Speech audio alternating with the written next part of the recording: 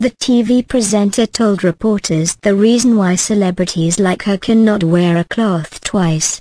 Whenever I am on the red carpet and paparazzi take my pictures, I always say chei.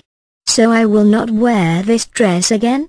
The pictures will be plastered everywhere, including the internet and the magazines. It spoils show for me. It is not that we don't like wearing a particular dress for more than one event, but we'll rather not do it.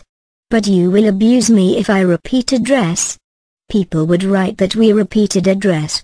Because of that, I wear a dress, and since I know I will not wear it again, I dash it out. I give my assistant my clothes. I give to family members and friends as well. But then, I auction my clothes to my friends on Twitter.